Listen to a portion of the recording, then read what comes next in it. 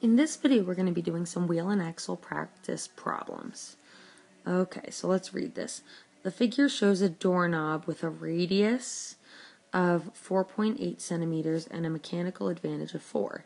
What is the radius of the inner rod that connects to the knob to the door? So we're going to assume that the larger doorknob is going to be basically our wheel here, and that the rod on the inside is going to be our axle. And so we know that the IMA of a wheel and axle is going to be the radius of the wheel divided by the radius of the axle. Okay, so if my mechanical advantage is 4 and the radius of my wheel is 4.8 centimeters, what is my radius of the axle? I then can move this over here, so I get 4RA equals 4.8 centimeters. And if I divide both sides by 4, I get an RA, the radius of my axle, is going to be 4.8 divided by 4, which equals 1.2, and that would be in the same units of centimeters. What would happen to the mechanical advantage if the radius of the doorknob were doubled?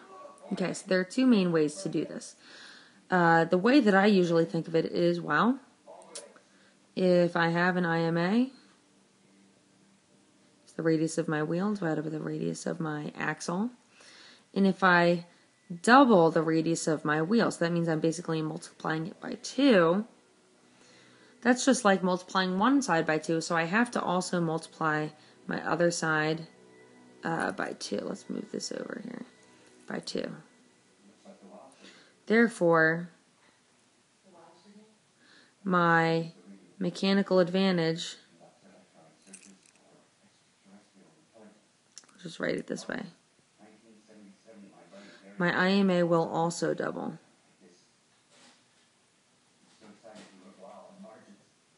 Okay. Another way to do that is, well, I had this last problem with certain values.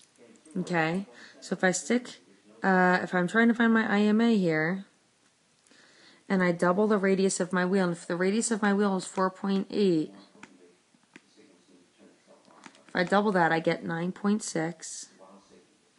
Let's say the radius of my axle stays the same, that was 1.2. 9.6 divided by 1.2 equals 8. Okay, and that is double of the 4 that I had last time. Therefore, I have the exact same answer. The IMA will also double. What is the IMA of a car steering wheel if the wheel has a diameter of 40 centimeters and the shaft it's attached to has a diameter of 4? So I'm going to say, okay, this is my wheel. This is going to be my axle. Okay, and I know my equation is IMA equals the radius of my wheel divided by the radius of my axle. Okay, now this is in diameter, so that means I have to divide everything by 2. So the radius of my wheel is actually 20 centimeters, and the radius of my axle is actually 2 centimeters. Okay, I want to make sure that I'm using radius here, because that's what my equation asks for. So I have 20 centimeters then for my radius, and 2 centimeters as the radius of my axle. Therefore, I get an IMA of 10.